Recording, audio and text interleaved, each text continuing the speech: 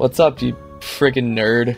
Over here watching this VGA cable video with your Steam Deck and your ThinkPads, and I'm glad you were honest with yourself, okay? Really proud of you, bro. Okay? We're gonna do some tech stuff. Look at this PinePhone hub thingy, the docking bar. So, I didn't really use my PinePhone, but definitely use this dock. It's really nice. And sometimes I'm just on the ThinkPad and I'm like, okay, I want to do productive stuff with both my screens, my little LCD and the CRT. Other times I'm like, keep that LCD for like the Discords and stuff, but I'm gonna need a CRT to game on, okay? I need that motion clarity. And sometimes just sitting around with the deck there, it's not enough for me, okay? I could buy a better computer, but I just like that Steam Deck, okay? Price per performance, okay? It's my dedicated gaming thingy. Throw it in desktop mode. Let's take a look at it here, though. A little bit of a looky-loo. I'm gonna hit this switch here, mechanical. Pops. It's all like, it's popping. Throwing on the anime, so you can switch between your anime and your Steam Deck games, your Umehara Kawase. Boom. Right there. I'm gonna move that away just because it's super interference-y. But yeah, you can easily switch between both of them. The other screen stays the same. It's a really nice setup for me, honestly. You gotta get that Tekken in. So let's look at this right here. That right there, that's gonna go right to the deck. USB-C. This one over here, gonna go right into a power strip thingy.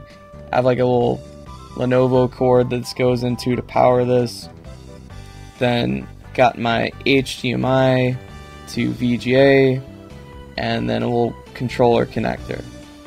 Plus some audio cable there in case you want some audio, but I don't always need audio. Sometimes I do. Hook it up to the speakers, but I don't have that set up right now.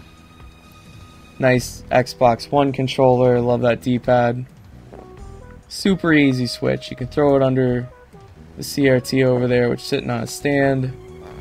Got that ThinkPad.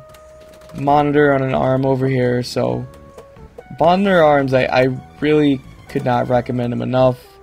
Should totally get one. Got that busted wall from that monitor arm. It does like to kind of bust up walls, so just, you know, keep that in mind, okay? Gotta get a busted wall. You could put something up and not have a busted wall, but I like the busted wall aesthetic, okay? Look, you got this little bit of dust there, a little bit. Little headphone hanging thing. The power strip over here. Can't recommend having a power strip on the wall enough. Super, yeah, this is after a video, different video, super messy, but also this T440p setup, kind of modded it over here to where I have this plastic piece taken off, which is good because you get more airflow, but at the same time, it's attracted a lot of static electricity, a lot of interference, and I wouldn't recommend it.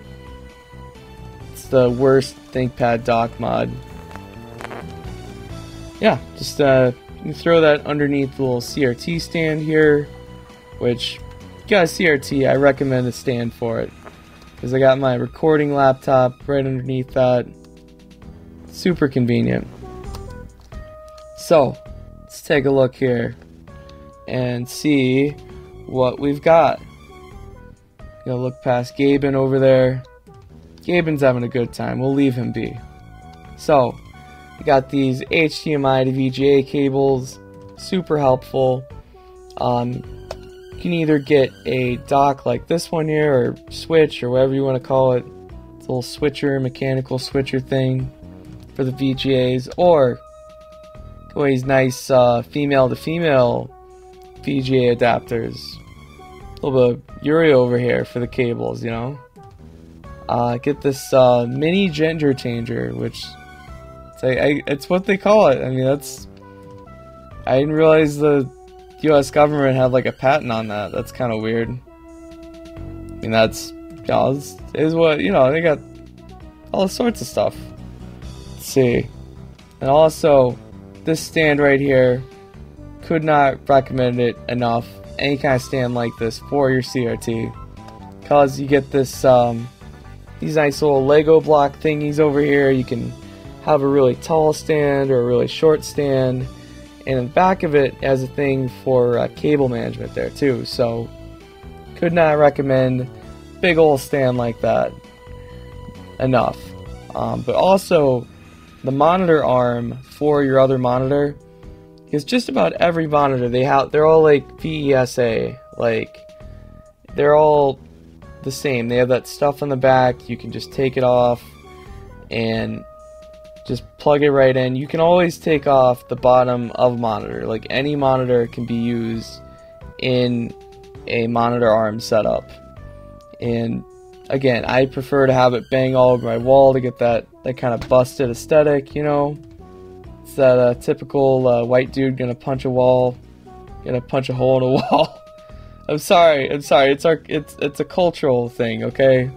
I have to have a beaten up wall back there, but yeah, it's super convenient if you want a kind of free desk space. I couldn't have recorded a lot of videos without it.